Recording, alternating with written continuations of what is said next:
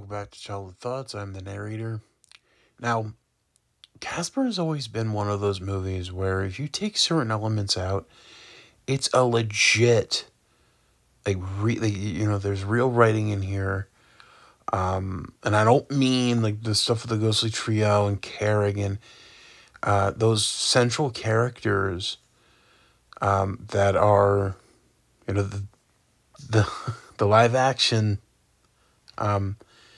James Harvey and Cat Harvey and Casper, and the back and forth between Cat and Casper.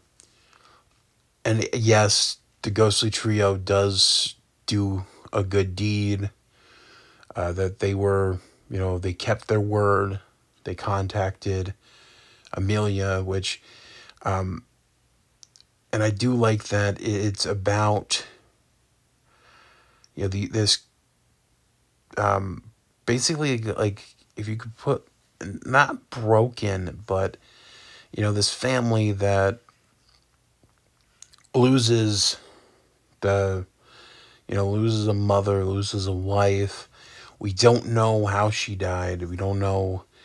And I kind of like it that way. It's very, anonymous. But yeah, I really enjoyed that storyline and how she comes through and talks with, she turns Casper into a real boy, which I talked about that before. But I do like, especially as I get older and thinking back with, like, different, my own personal, my own personal dreams and everything. I really enjoy the acting between Bill Pullman and Amy Brenneman, where she tells him how much he's doing well. He's a wonderful father, and it just caresses his face, and then he's feeling her hand, like that. Like, there are good writing in here. There's good direction. I can't stand the hatred that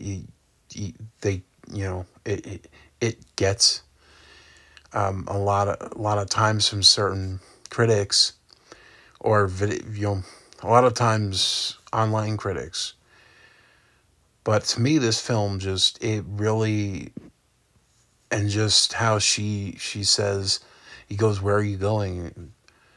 Where I can watch the both of you until together we're, until we're together again. And it's wonderful writing and acting, and always enjoyed watching that.